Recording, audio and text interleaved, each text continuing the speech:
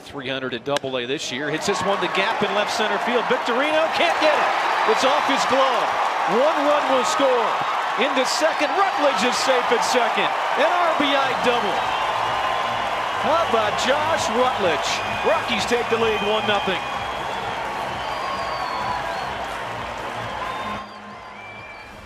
This one's hit right side. That's through for a base hit. Pacheco will get to third. Go ahead and have a day, Josh. 2 for 2 is the rookie Josh Rutledge, and the crowd loving it. Inning alive still. There he goes. The pitch is hit into right field. Hunter Pence coming in. Now moving back. He makes the catch. Running from third is Colvin. Here comes a throw, and he is safe.